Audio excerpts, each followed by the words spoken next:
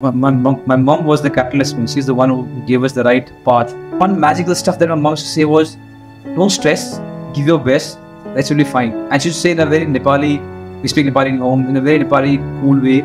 She always told me, just give your best, relax, and then afterwards, it's all right. Because that's all is in your hand.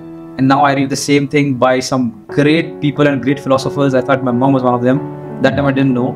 So at that time, we never thought that it was so profound. But now, when you pick up any other top books and all these things are written over there, just now when I meet kids, when I go to school, and I always tell them, just give your best.